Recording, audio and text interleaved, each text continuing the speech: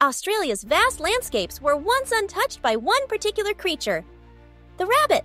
But in 1859, a single mistake changed everything.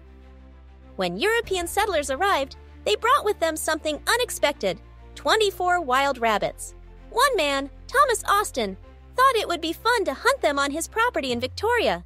He had no idea this small decision would spiral into one of history's worst ecological disasters.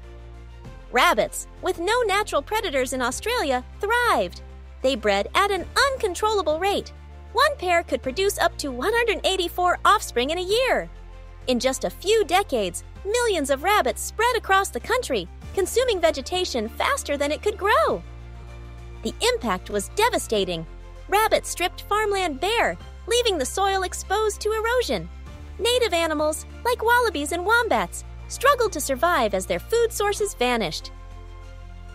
Desperate to stop the invasion, the Australian government tried everything: hunting, poisoning, and even building the world's longest fence, stretching over 1,800 miles to keep rabbits out. But nothing worked.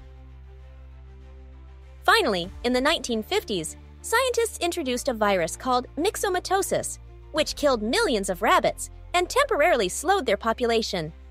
Later, another virus, RHDV, was released in the 1990s to control their numbers. Even today, rabbits remain a major problem in Australia. Their numbers continue to rise, and controlling them remains an ongoing challenge. The story of Australia's rabbit invasion is a warning.